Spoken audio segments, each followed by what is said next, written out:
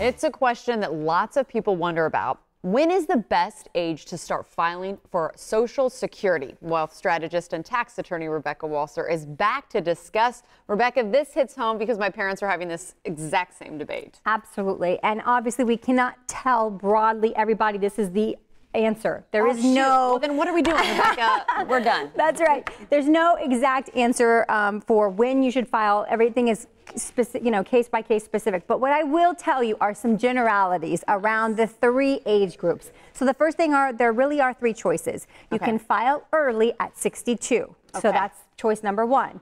The second choice is you can wait till full retirement age, or what we call FRA. And that now is usually 66 and some months. Eventually it will go to 67. So that's what we call FRA, full retirement age. That's option number two.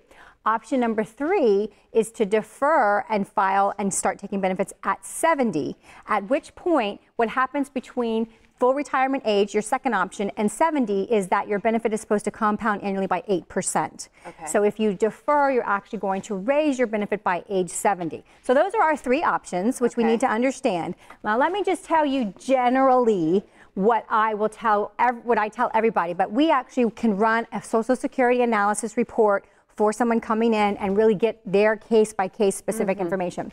The first thing I will tell you is try not to file early at 62 unless you've retired and you absolutely need that as an income source. And the reason for that is you will literally earn through Social Security thousands and thousands less by filing early. When you file early, you get a reduced benefit from what you would get at full retirement age. So filing early basically means you will invariably for the rest of your life earn thousands less. But that's general. Some people might say, well, my life expectancy isn't much beyond 60, so why would I wait till full retirement age when I can take it at 62? There are individual cases that make sense. But I'm curious, if you are going to get it early and you're going to have more months of receiving the Social Security, wouldn't that equal more in the long term? Or you're saying it'll be a bigger payment the longer that you wait that counteracts how much longer you're taking it? So your point is exactly why it's case by case, right? So what happens is by taking at 62 versus full retirement age, that difference is only 4 years, and the benefit is so much less that in fact it's not going to be more, even though it's 4 years earlier. Of course, generally speaking. Please understand it's always specific case by case. Now, what I will tell you is any financial software will tell you you will absolutely get your highest payout over time if you wait and compound till age 70.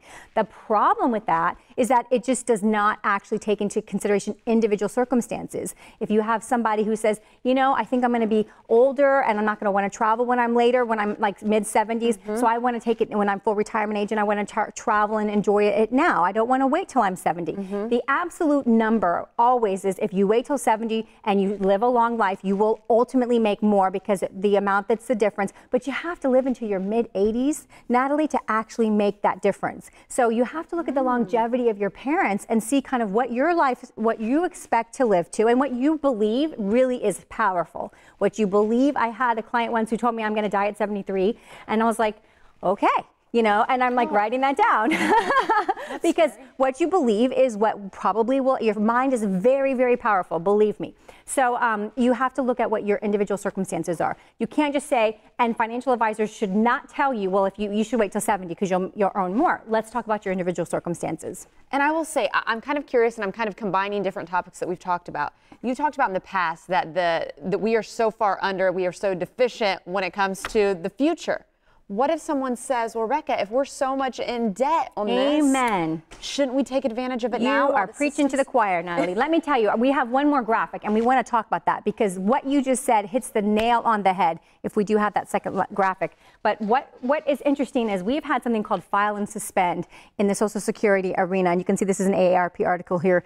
If you have not filed, if you did not file and suspend by last year, May 1st of 2016, you can't do it anymore. And this is what we're starting to see now are these red flags of changes happening in filing for Social Security that have never been the case as long as the program's been in place since 1935. So yes, the third consideration is take more as soon as you can because of the fact that we just don't know how long we're going to have these programs. Well, again, this is all general. The point is you want to call Rebecca so she can answer your specific questions and help with your specific needs. There's her phone number. There's her website. Thank you again. Thanks, Natalie.